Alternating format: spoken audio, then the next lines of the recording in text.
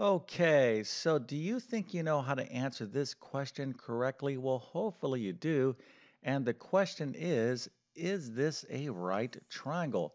So what is a right triangle? Well, a right triangle has a perfect square. In other words, this angle right there is 90 degrees, and it's indicated by this little square in the corner. Okay, but we don't know if this is a right triangle or not, but we do have enough information here in order to determine the right answer. So let's take a look at the problem. So here is our triangle. This side of the triangle is 6 feet 3 inches. This side right here is 3 feet 6 inches, and this side is 4 feet 9 inches.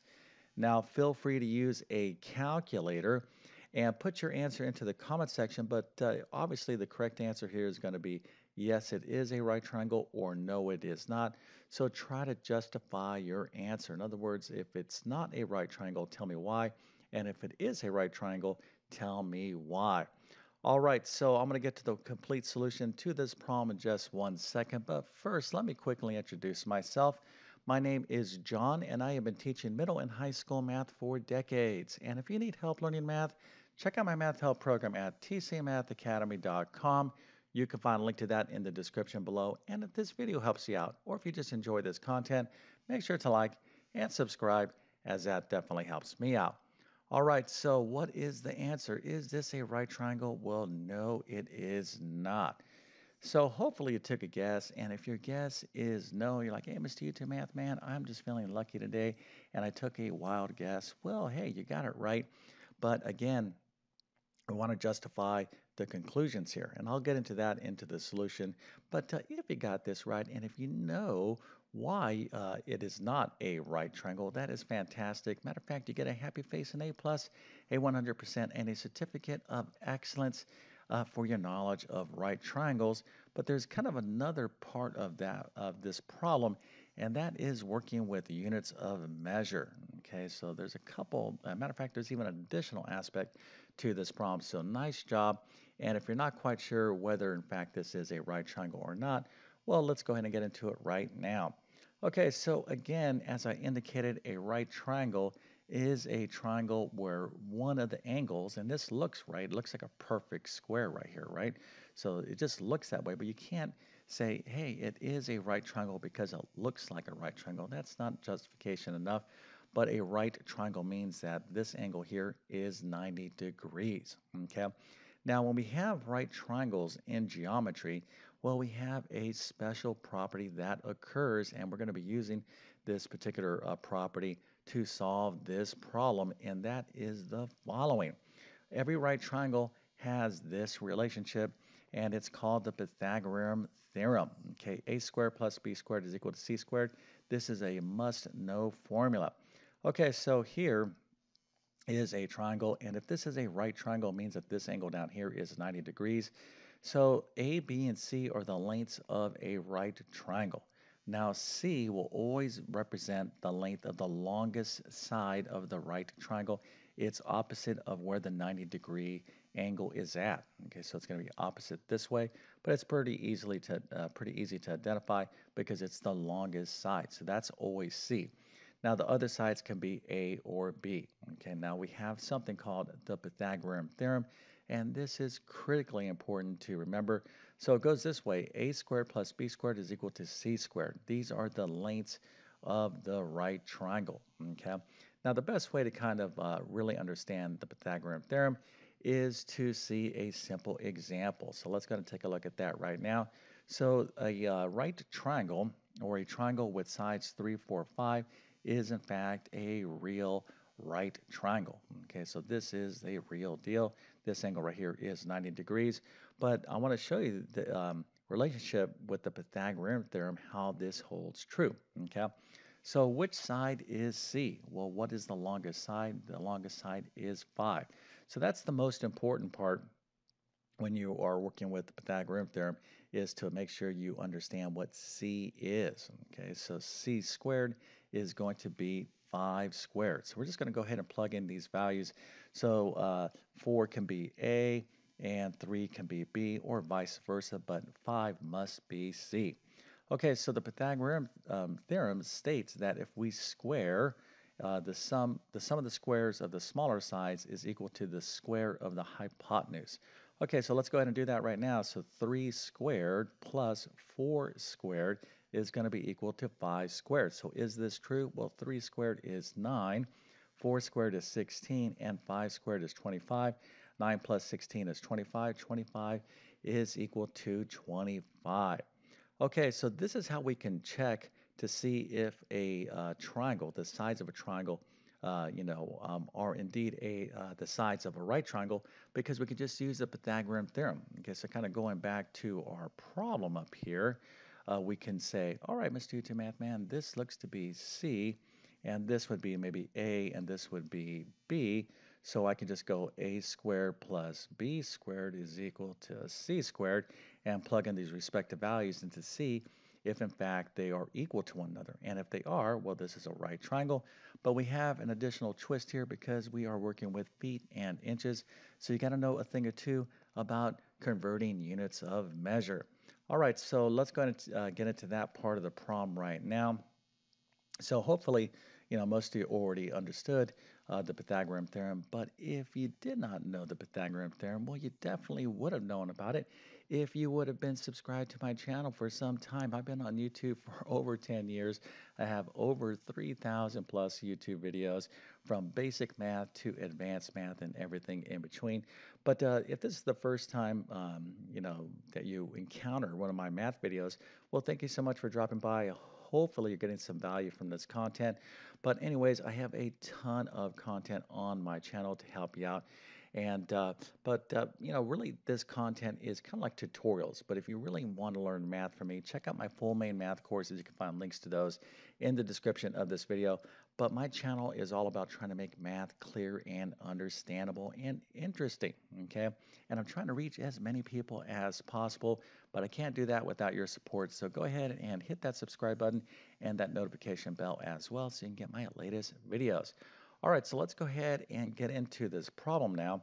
So now that we understand we have the Pythagorean theorem to work with, a squared plus b squared is equal to c squared, what we need to do is get our a, b, and c values here. Now it would be nice and easy if we just had feet, right? If it was like 6 feet, 3 feet, and 4 feet, but we have inches as well, and we're going to have to be very careful here.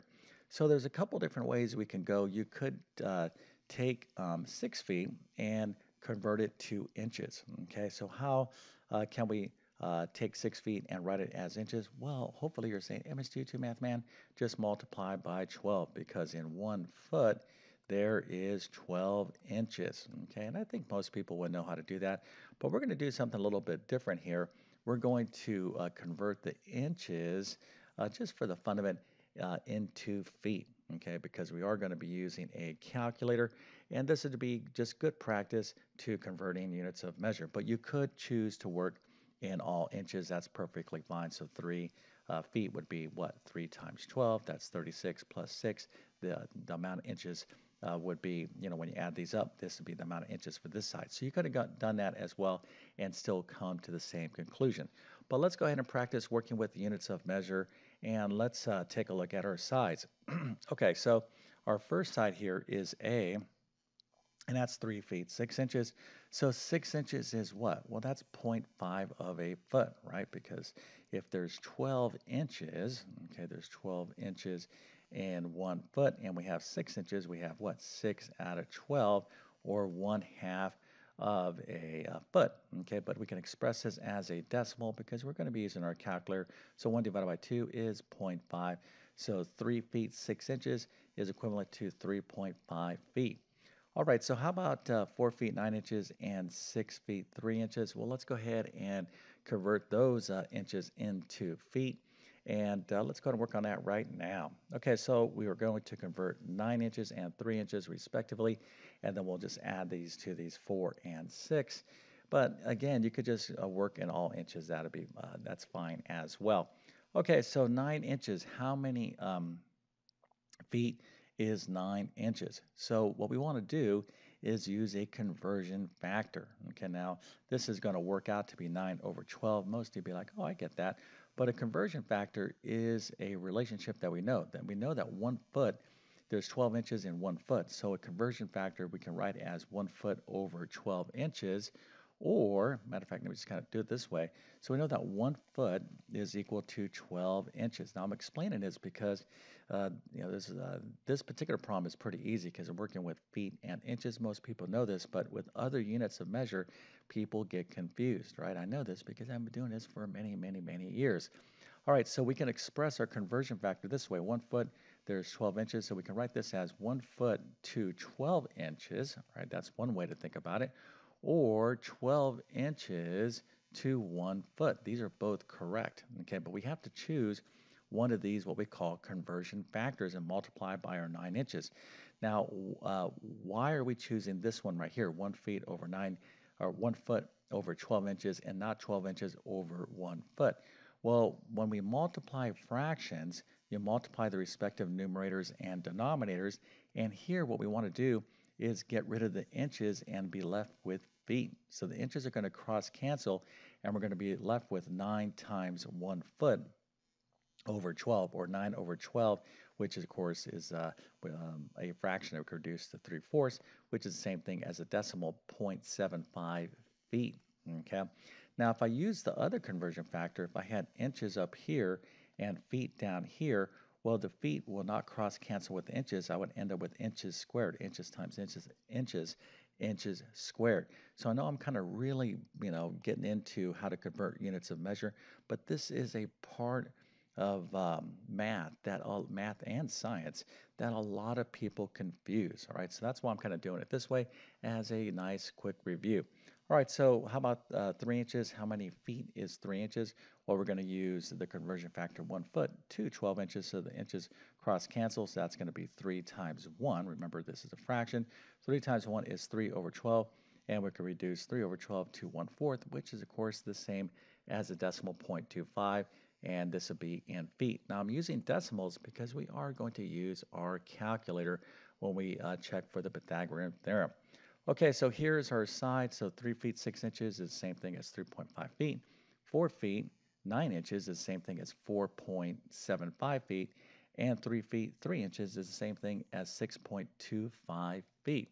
Okay, so our triangle really is the following. Okay, so 6.25 feet on this side 3.5 feet, and this side 4.75 feet.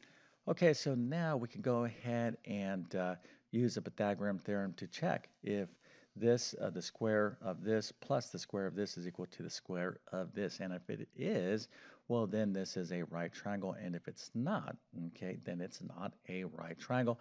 Now, again, just as a reminder, you could have worked with all inches and still came up with the same conclusion. So there's no rule that you have to work with feet or inches. All the units, though, do have to be the same. Okay, so let's go ahead and do the math right now. So we're going to plug in the sides into the Pythagorean theorem. Remember that the key side is C, which is the longest side right here. So this would be C if this was a right triangle, but obviously this appears to be possibly a right triangle, so this has to be our C side. It's also the longest side. C will also be the longest side of any right triangle. Okay, so this will be our C value, and this could be A, and this could be B. So let's go ahead and plug in this information in and see what we get. All right, so A squared plus B squared is equal to C squared. Well, let's see. So 4.75 squared plus 3.5 squared, is this equal to 6.25 squared? When we do the number crunching, we're going to get 22.56 plus 12.5 for 3.5 squared, and 6.25 squared is 39.06. And when we add up the two smaller sides, we get 34.81. And now the question is 34.81 equal to 39.06? Well, it's close, but it's not equal. Okay, this has to be perfectly equal if this is a right triangle. So our conclusions is what? Well, no, this is not a right triangle because the sides do not have the relationship of the Pythagorean theorem. Okay, so hopefully you knew the answer to this question, and if you did not, no big deal. And as I kind of indicated, there's like problems within problems for this particular problem. And the one thing that I wanted to again stress is converting units of measure. That's a big, big deal in math and science. It absolutely need to understand how to convert units of measure. But hopefully, this was an interesting little video. And if you need more help with geometry, basic geometry, Pythagorean theorem, or anything else, well, in terms of geometry, I offer a full complete geometry course. You can find a link to that in the description. But if you just want to kind of learn some geometry from me and you're not a math student, then check out my Math Skills Rebuilder course. All right, so with all that being said, I definitely wish you all the best in your math adventures. Thank you for your time and have a great day.